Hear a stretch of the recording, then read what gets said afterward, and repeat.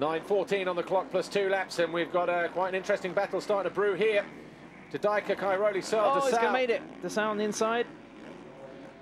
Side by side. Oh! And a rider goes down. Oh, so lucky, so lucky. So lucky. So lucky.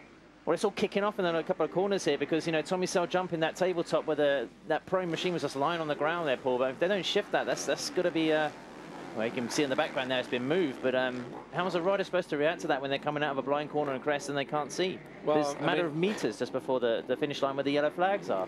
Well, I mean, I guess we can get a replay on that at some point. You know, the finish line jump half a lap ago where I guess the yellow flag was waving there, but we don't know how soon it went out, or was it already waving by the time that Tommy Searle came around and that kind of thing. But normally, like I say, they will be acting on that, and the penalty for that is a drop of 10 positions. So that would really hamper Tommy Searle in terms of, you know, the overall position that he'll pick up this weekend and the points that he wants to pick up in cause of trying to stay top 5 in the championship.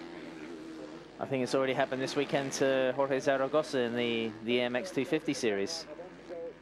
The dreaded yellow flag. Yeah, well, it happened the whole. I think there were 14 penalties dished out in Erne. Yeah. For that reason, most of them coming in the European Championship class. But Searle's not going to see a yellow flag there until he's committed to the jump. What's he supposed to do?